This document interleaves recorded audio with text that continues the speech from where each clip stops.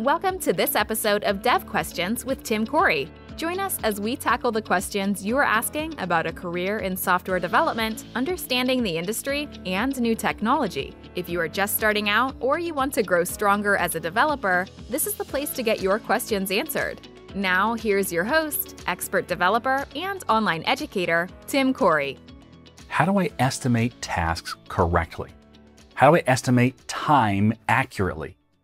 This is a question that was asked on a suggestion site, and it's one that I think is really important to talk about because you're going to find out it depends, all right? So let's talk about it in today's episode of Dev Questions. Again, if you have a suggestion you want to see answered, go to suggestions.imtimcorey.com, leave it there, and hopefully you'll see your question answered in a future episode of Dev Questions.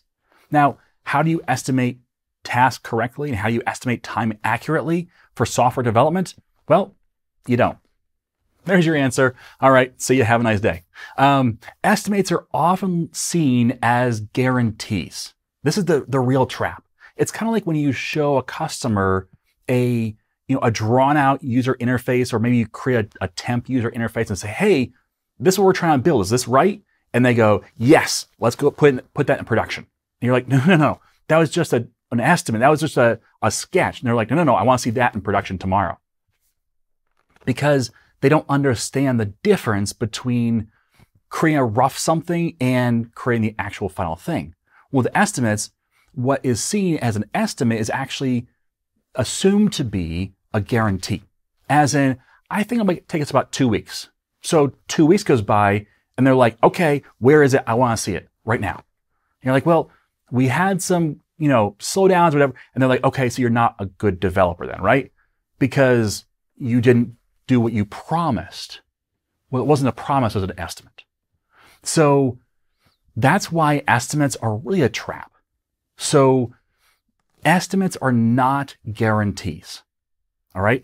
And this is where some confusion comes in about what software is and what it's not when you're building it. So building software is like building cars from scratch, each time with different specifications.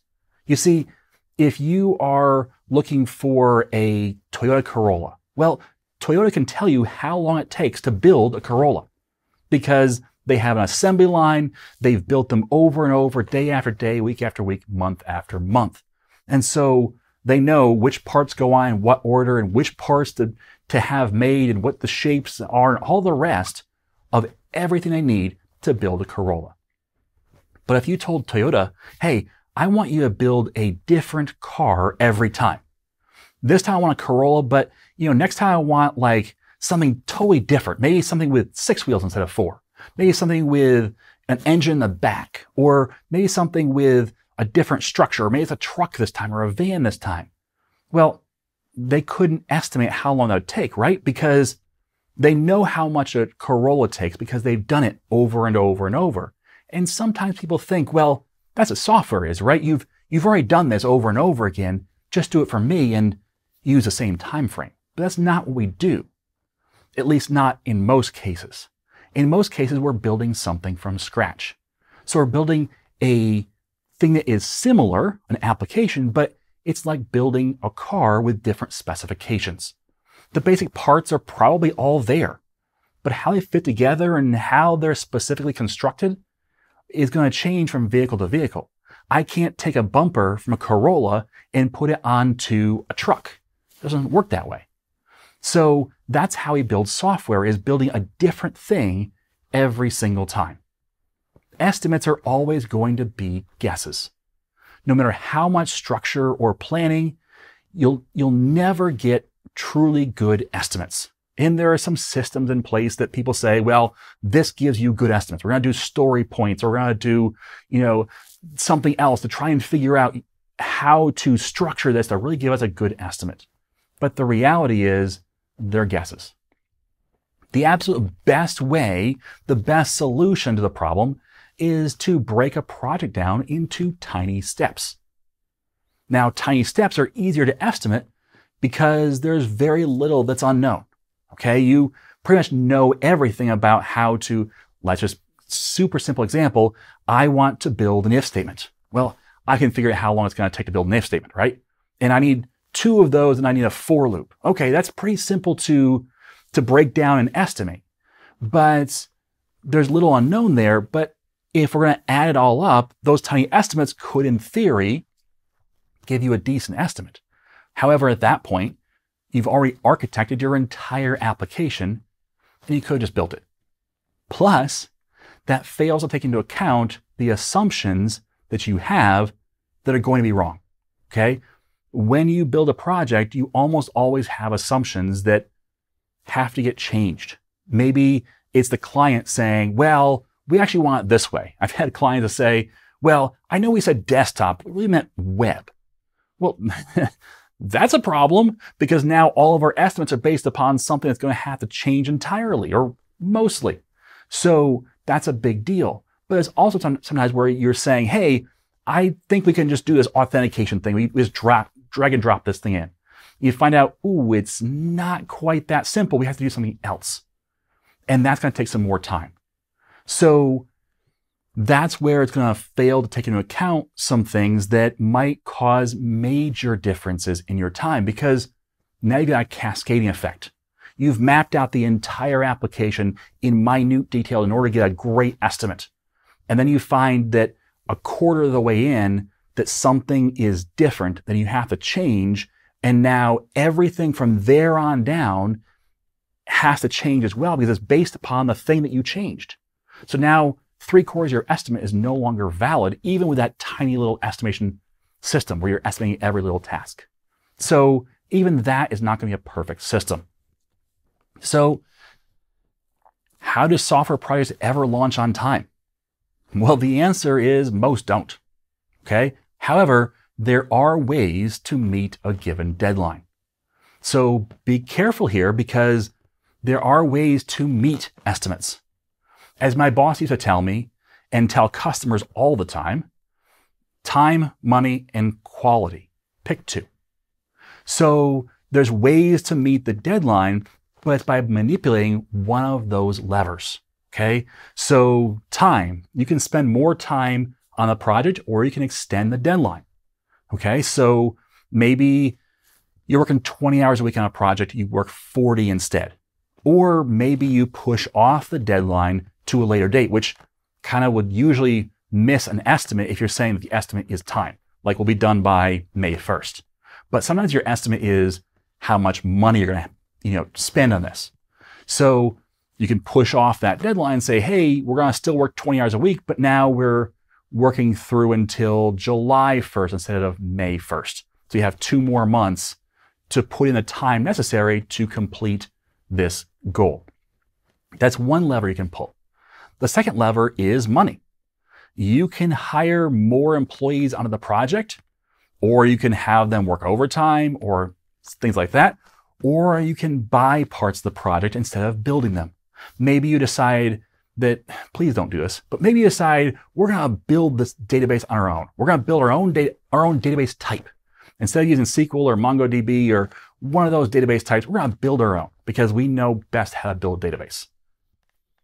If you get tight on time, well, you can buy a database instead. And you can use that instead of trying to do the whole thing yourself. Or maybe it's authentication. Don't roll your own authentication.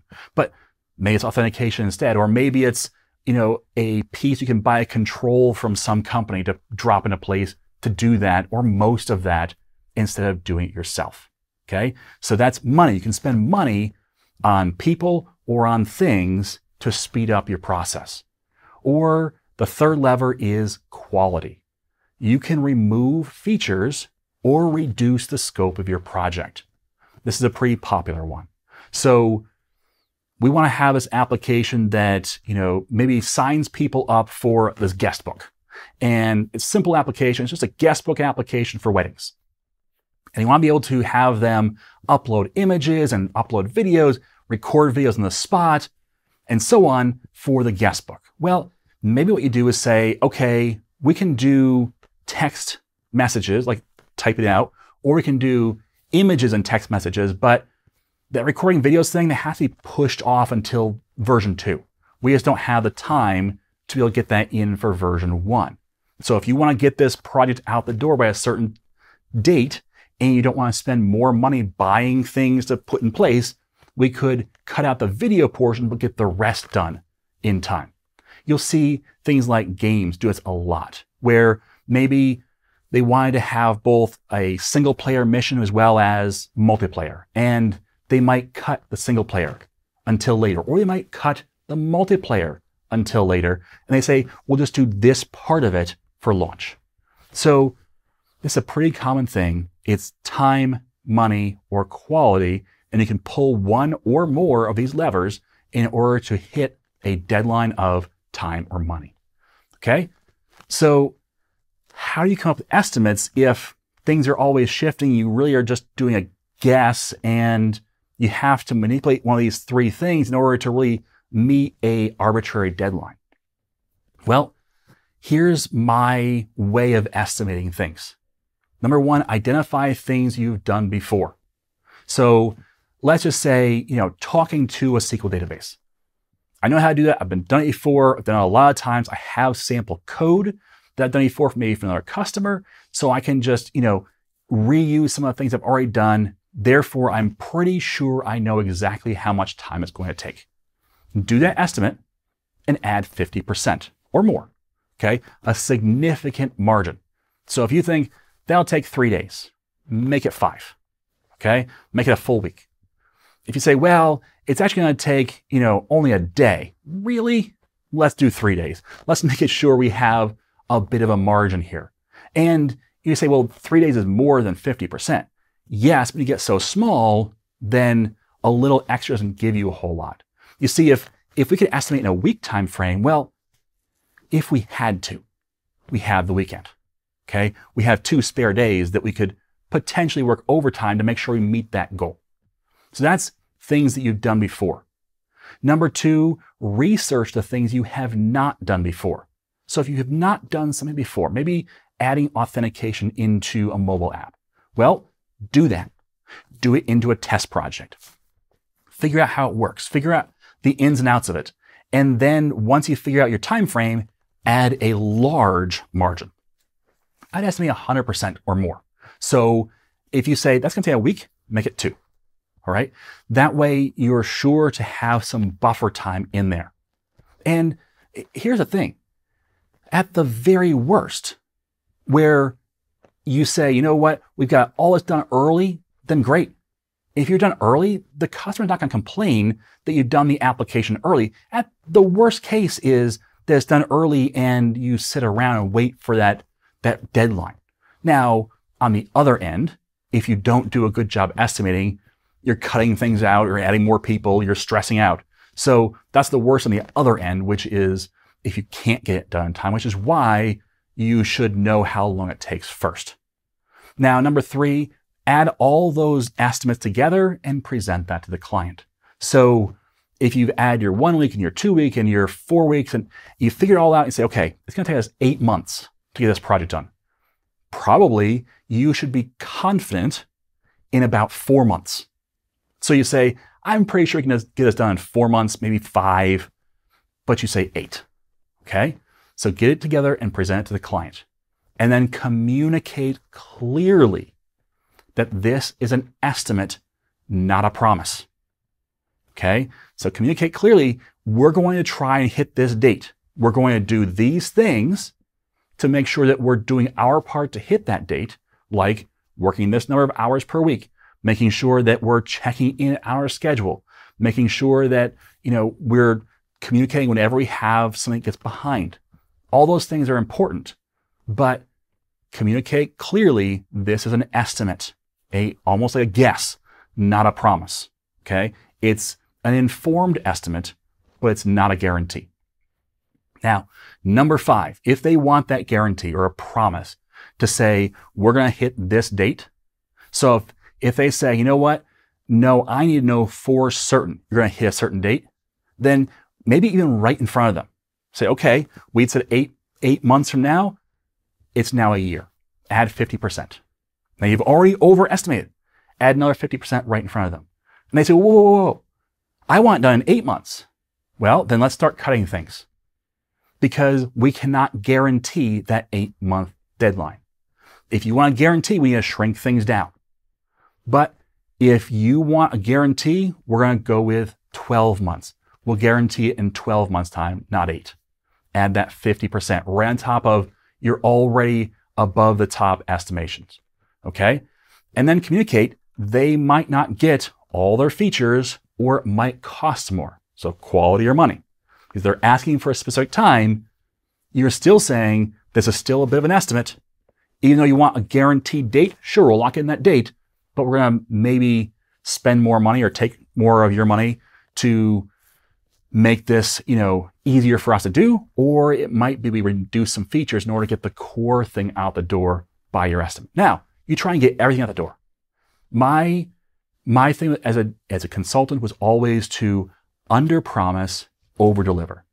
If you say it's going to take a year and it takes 8 months, the client is ecstatic.